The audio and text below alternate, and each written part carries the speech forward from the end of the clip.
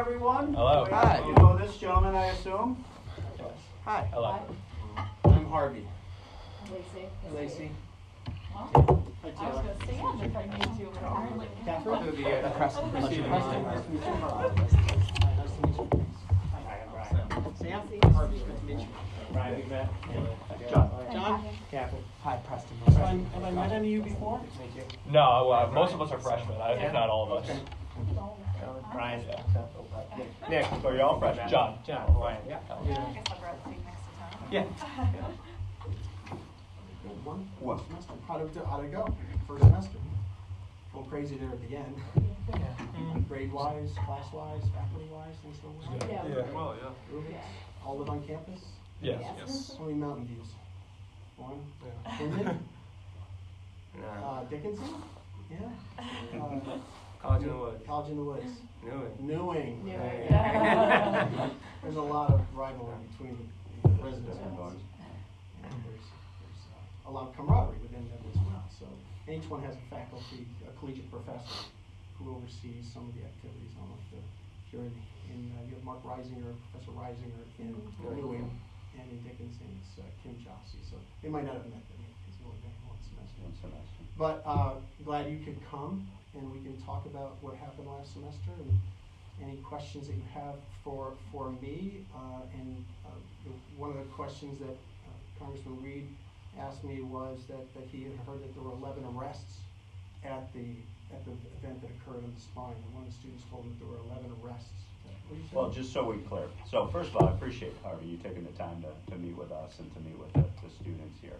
And as we had an initial conversation, there were some open questions that I still have in regards to the status of what happened at the end of the year and what we're going into the new year with. And again, I'll reiterate in front of these students, as an elected official representing the 23rd Congressional District, and to see a gentleman like Art Laffer handled the way that he was handled and that whole situation, I had to personally call him and apologize on behalf of the folks we represent. And to have an economist of that stature just to be caught up into this was very disappointing to me to see one of our campuses of New York City. I wrote it as well. And I will just tell you, he's a gentleman.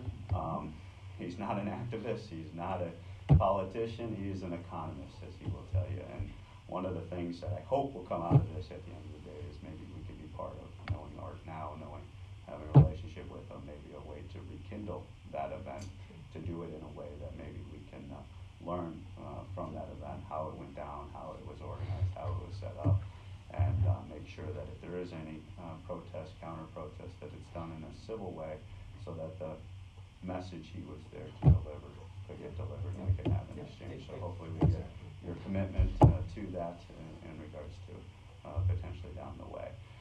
But I also wanted to come and stand with these college Republicans in particular because of the tabling situation as well as the Laffer event. And we just had a great event, in my opinion, up on the spine with a table, with activities, spreading the word of free speech, handing out constitutions, having conversations with your students that are not affiliated with any of the groups involved here. And I think the general sense was you can do this in a civil way, you can have the dialogue, and so long as you respect each other. And one of the things that we are always sensitive to is when this civil discourse de-escalates or escalates into physical confrontation, threats of violence, perceived or otherwise, that we stand with the folks that are in that situation. And these are individuals, in my opinion, that experience something that hopefully we learn from, but also they shouldn't have had to experience that in a way that I understand getting a permit from the Student Association in regards to tabling. I understand the time, place, reasonable restrictions on free speech. I totally understand all that. But, when you have a situation like this, there's a lot of, clearly to me, some unanswered questions, as to what is the status of, these guys have been penalized. They've had their rights to assemble revoked by the Student Association. They've lost their financial commitment, is my understanding. from their perspective, it's unclear whether or not that's perpetual, or if that's a certain time limit when it. One semester? My understanding was it was one semester. Is that your understanding, Mr. President? John? I wasn't cleared on that. One semester being until the end of this Yeah, and semester? again, we don't have the student association itself here, Right, so, right, of you course. know, so I'm simply stating it, when I asked them for more information, I was advised that it was a one semester penalty. So that would be this semester? Correct. And- Again, that's my understanding. Okay. So maybe you need confirmation of that, I would assume? Yeah, I was never told. As the president of College Republicans, Sure. I had no idea what And our we status understand was. there's a transition, you had Yeah. a former Yeah, president yeah. that may have more information. Yes. We just want to make sure. And your understanding is revocation of the reservation rights and financial loss. Yes. Is there any other penalties you're aware of? That I'm not maybe aware of is gonna- anything else. All right, so if we can get that cleared up, that would be very helpful. The status of the progressive group, I asked that inquiry, and I know the university obviously works through the student or with the student association, but they're the ones that are looking at that investigation. And do you have any update for us? Yeah, I mean, I'm meeting with them. I don't remember if it's later this week or next week to catch up on a few different things. But prior to the end of the last semester, I did, provide them information that, we believe the Progressive Association encouraged students here at the university to violate our policies, and that they would need to respond to that as well if in fact, having responded the way they responded to the College Republican issue with respect to the reservation process. So that is my expectation. Okay. So we're talking about a week or two, maybe we get some closure on where they stand. I would hope so, yes. Well, obviously, we want to stay in close contact with the university as well as the student association. Who's the president of the student association? A woman by the name of Emma Ross. Okay, can you make sure we reach out to her and send her a letter? Keep an eye on it, what the status of that investigation is and disciplinary action there, because I would hope there's some consequence to that violation, and if there's not, obviously, I'm going to be very concerned about that. So will I. Yeah, I don't appreciate disagree. that because that's something we're very sensitive to. But the other thing I wanted to express to you, Harvey, is the perception or the information I received today that these students did not feel as if the university understood their perception of threat to them that they experienced. And so I don't know if I can be a conduit of this conversation. What I wanted to talk to you a little bit about was how we responded that day with the university police. The tabling event had certainly got out of control, and the noise level, I could hear it from my office, the noise level had gotten to the point where, because we didn't expect something to be happening, we responded very quickly. There was a call to university police from the student union office. University police came and stood kind of facing different directions to separate you folks from the students that were protesting and being certainly in civil. And at that point, I think that we had protected the students that were on both sides at that point. And they, I think I saw you in the video talking to one of the policemen. And so the police were there and having conversations with you, but they didn't get there in the beginning. They didn't get there until they heard that something was happening. And one of the reasons why you want to know about reservations or who the speaker is or what the topic might be, so we can be prepared. When we have actually policies on campus that if you expect to have a counter protest because of the content of something that's happening, let us know so that we can be prepared. So we were prepared for Dr. Loffer's visit. We had police in the room. We had police outside, undercover, plain clothes as well as in uniform. As soon as that student stood up on the chair with a bullhorn, policemen took action against him to arrest the student next to him. We turned to Professor Loffer and said, how long will you wait for us to clear the room? He said to our police officer, 10 minutes. He then left. He didn't. After Professor Loffer said, I will wait 10 minutes, he didn't give us more than a minute to clear the room. But we had enough police there to make as many arrests as necessary in order to have that talk go off. And that was the commitment. That morning on the phone, I spoke with everybody that was going to be there, and I said, we're making arrests until we get that room clear. He didn't give us a chance to speak, unfortunately. And I don't blame him. If you feel threatened and you don't want to stay, you can leave. He's an elderly man. But there was a back door that he could have gone in the back room, sat there for a little while, wait for us to clear the room and bring him back in. So we tried. We really did try. But if I may, I watched the full video of what went down in that room, and by the end of it, I didn't see any police officers there, but I did see the protesters still there, still screaming at the people who were waiting for him to come back. Well, So the room was filled with police. They weren't in uniform. But I believe in the video there weren't arrests being made. The seats were empty, but the protesters were filling in the aisles, walking up to the front. Mm-hmm. I didn't see any police officers there. The video showed one police officer grabbing the student who's on the chair, lifting Yes. him up, picking him down, and carrying him outside the room. Yeah. Another student who tried to stop that police officer from doing it, he got grabbed, taken out of the room. It was going to be a process. It was going to be one at a time. Even with 10 or 15 police, it takes 2 police to make an arrest. And you're going to arrest 100 people, it's going to take you a little bit of time in order to do that. Yeah, no, I saw that part, but eventually it just looked like a room full of protesters. I didn't. And that is after Right. Professor Lockwood. Right. Yeah. Right. Okay. After So he's gone, after he the left, event's been canceled. it was dismissed. Okay. And we wish we had a chance. We wish we could have a do-over. Because I think just like this was a do-over out there. Yeah. You had an unsanctioned tabling event out there today. Yeah. And I went on record, you can arrest me. I'm fine with that, I'll do whatever fine I have to. And so it was civil, and the students who stopped by didn't attack it in any way. They had some conversations, I guess, with you. And that's the way we would hope it. And if we have a do-over with Laffer, I think the same thing would happen. I think whatever happened those 2 days in November is an aberration of Binghamton University. If you're all freshmen, that's not the way things happen here. I think we have a very broad perspective on views. Our faculty are committed to these concepts. And in fact, they wrote a resolution right at the end of the semester, really reinforcing their commitment to free expression. Did you feel that as students have experienced this Laffer and tabling situation? Did you feel the university's response was inclusive of your input as to how you received that debt? No, not really. And why was that? Well, it's because I wasn't given anything from the university. It was just the public statements that were given to everyone. That's really all I heard. There wasn't a personal reaching out. From my understanding, there were like safe space events afterwards for the protesters, and that's my understanding. I'm obviously not blaming you for that, but I wasn't. The club as a whole wasn't really given anything post event. Probably could have done something.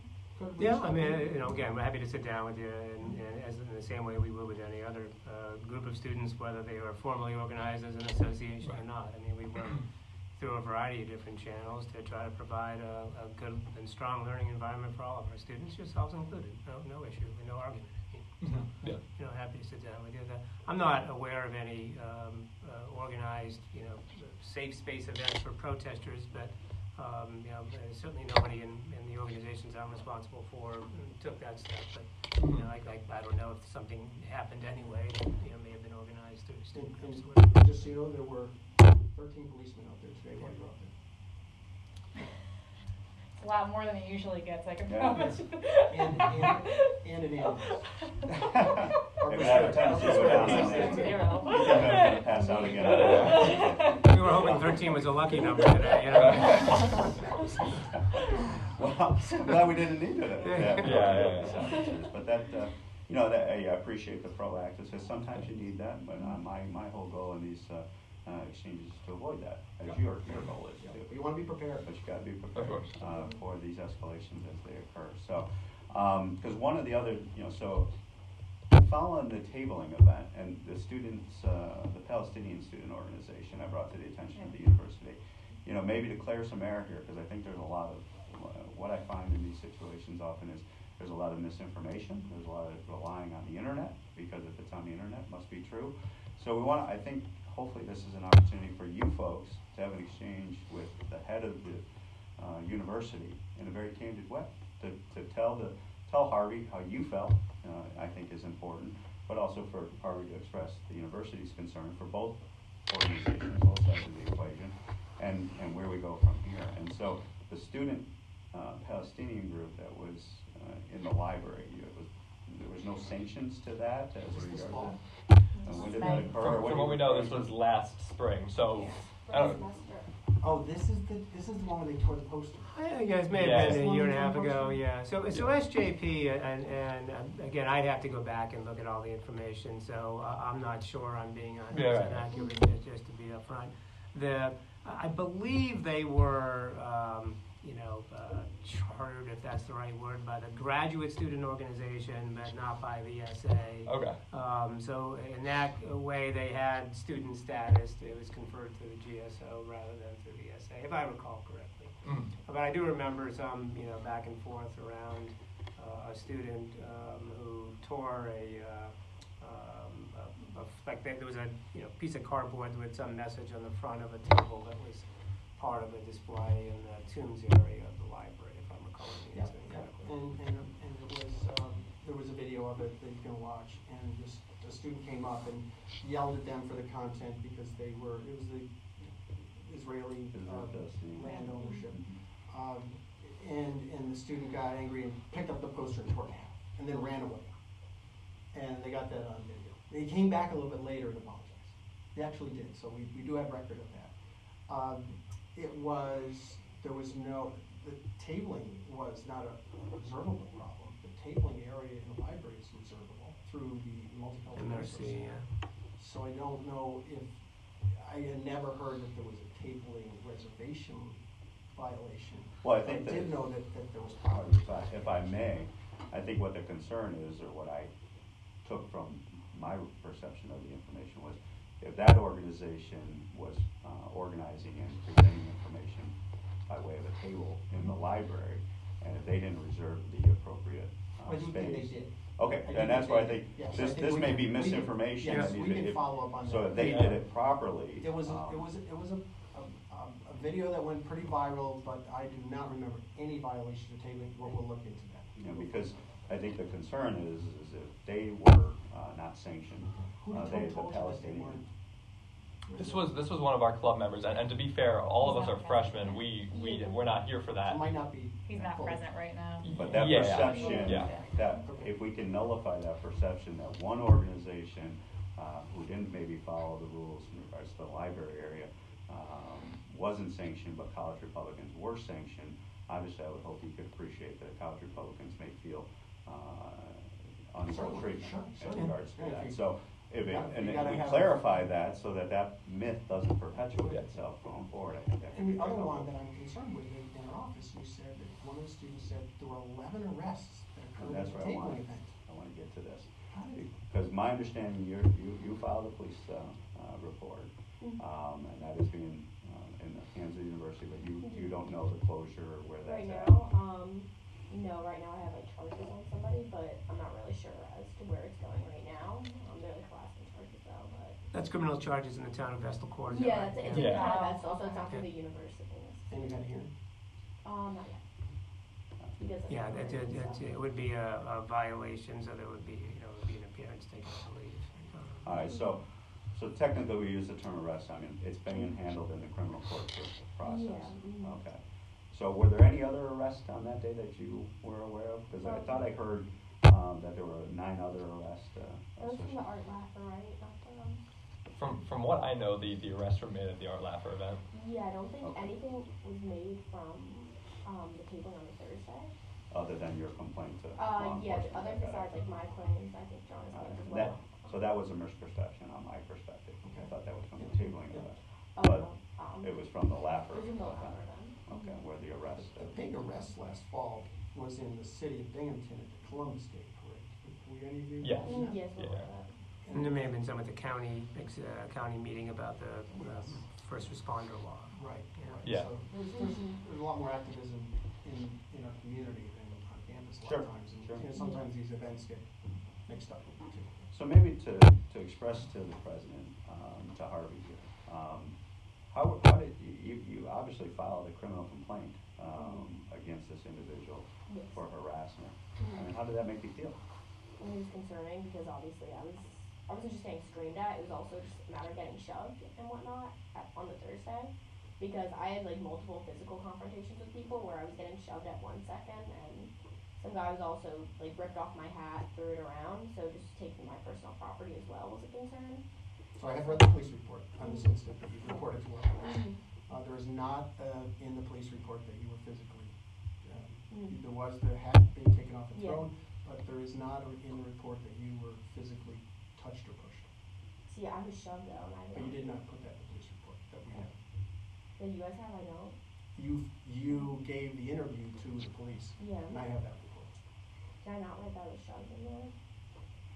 Okay, regardless Yeah. if you said it or not in a Yeah. police report, I mean, I have the video. okay, you have video evidence Yeah. of it. You have a student here who expresses that she's been physically contacted, and we agree her hat was removed by an individual, Yeah. which requires physical contact. Right. It doesn't, Totally agree. if it's my jacket or my Right. hat, you're still physically contacted. Did you consent to that physical consent? No, because I was trying to get out of there because obviously the cops wanted us to leave.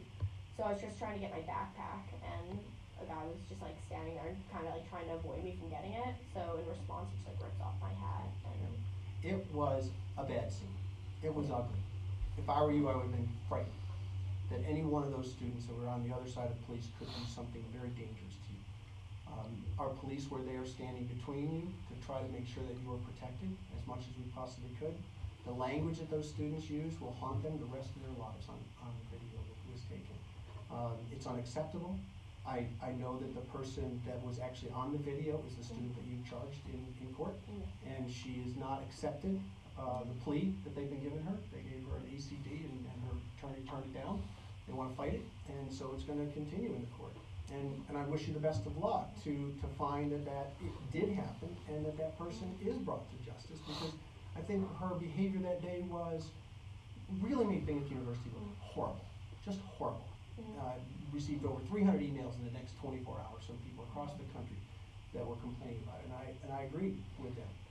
So good luck with that, and continue to pursue that. I know it's going through not an arrest process, but a criminal charge, a court charge, I should say, court summons, and that's a process that isn't as easy because you don't have police on your side for evidence.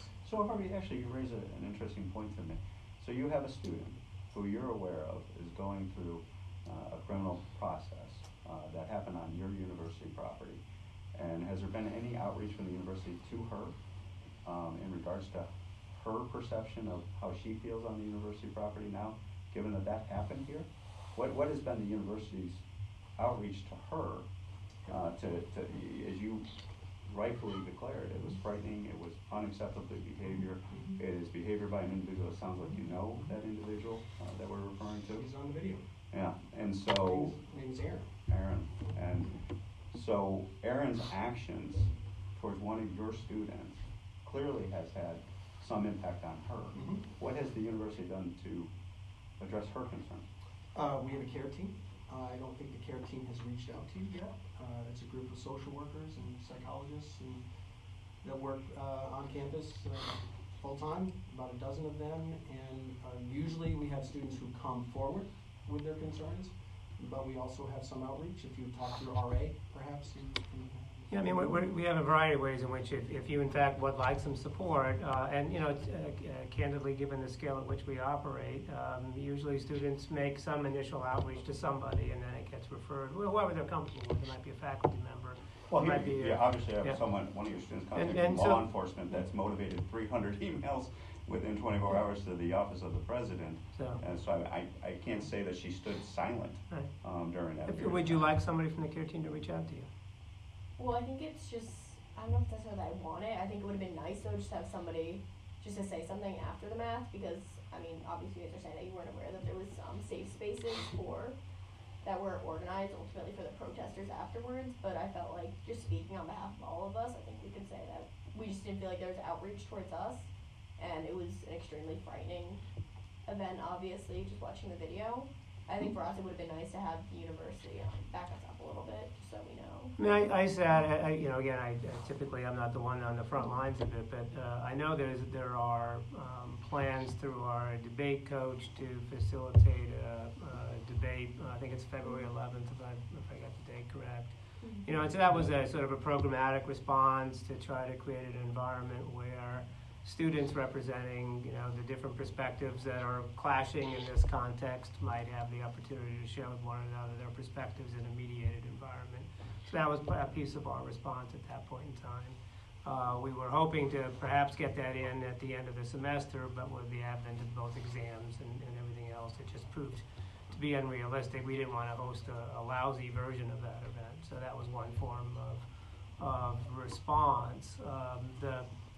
We've met with the Student Association and are working on, have worked on a set of protest guidelines that we'll be working through with our shared governance groups, so that we're, we had an experience that we hadn't had to work through before the LAFR event. We want to be better about it next time and learn from things that we could improve upon. So did you reach out to the college Republicans? And so we're in the middle of that process now, and we'll work through our student government. I mean, that's the way we typically do. Did you encourage the student government to reach out to the college Republicans? I'm meeting with the student government to talk about how they want to manage their interactions with both progressives and the Republicans, and my expectation is that they'll approach that in an even-handed manner and in a manner that is so you've already had skilled. Conversations with the I had a first conversation, and we have follow-up conversations scheduled for the beginning of the semester. Strongly encourage Emma, I think you said her name was? Yeah. We'll weigh in with Emma herself. Sure. But also strongly encourage the university to bring in this voice in that, given that they were involved in this situation to learn from. And maybe they could offer you a perspective, or the Student Government Association a perspective that maybe they're not so willing to obviously hear, given how I perceive this. Yeah, I think when we actually get to the point of having that dialogue, and that's not meant to suggest there'll be delay. I have not, in my interactions with Student Government Association leadership, found them to be unwilling to consider a variety of perspectives. That's, could I say that about every student government I've worked with in my 11 years here? No. Can I say that about this one? Yes, I think I can. Well, that's good to hear, because one of the things I'm going to be interested in talking to them is the sanctions that they imposed upon the college Republicans vis-a-vis other organizations, and when it had nothing to, the other penalties. I want to know the time and severity. Did they lose financial resources? Yeah. Did they lose the ability for a semester to be taken off of their? I think that's a fair concern, and I share it, and I've already articulated to them that I share it, but I wanted to give them a chance to respond and also to see how they handle the progressives as well before I lean in a little bit more. Well, I think one of the learning lessons here, though, and what I did not hear, was that the care team recognizing a student potentially in crisis, in need, and not to say you were in crisis, not to say you were in need. I saw you on the podium at the Turning Point event. You looked pretty happy there, and you had President Trump say our Binghamton correctly. You pronounced it right, so that was great. Well, it's amazing when you can have individuals like the President of the United States and the United States member of the House of Representatives. I'm quite proud actually up there.